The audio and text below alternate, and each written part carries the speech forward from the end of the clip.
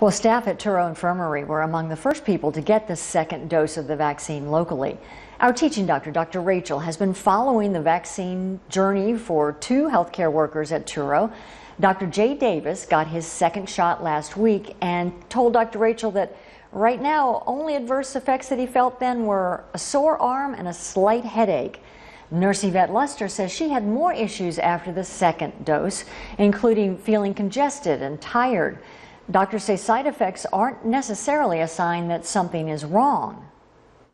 Well, I think that my main advice is that side effects from a vaccine are expected in many cases, and it's actually a sign that the vaccine is working because it is revving up your immune system to fight off whatever illness you're being vaccinated against.